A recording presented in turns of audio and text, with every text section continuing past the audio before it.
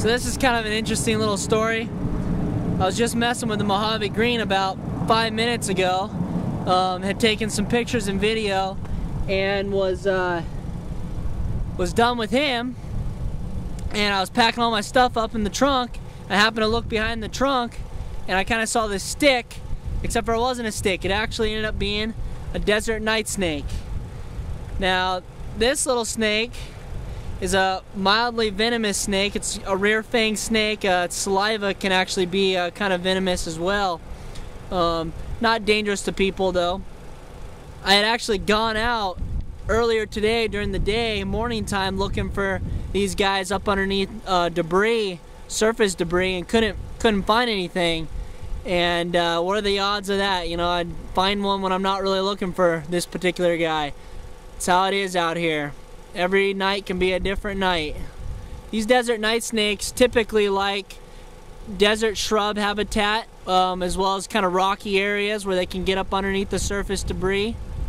They will also burrow in the sand as well.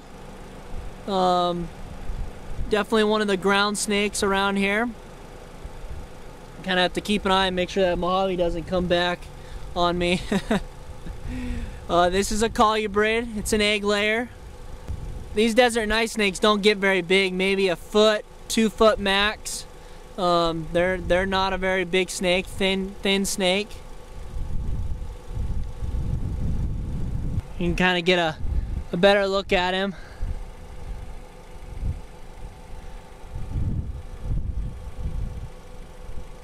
This little snake here is an egg specialist, a lizard egg specialist. Will feed on smaller lizards and mostly their eggs.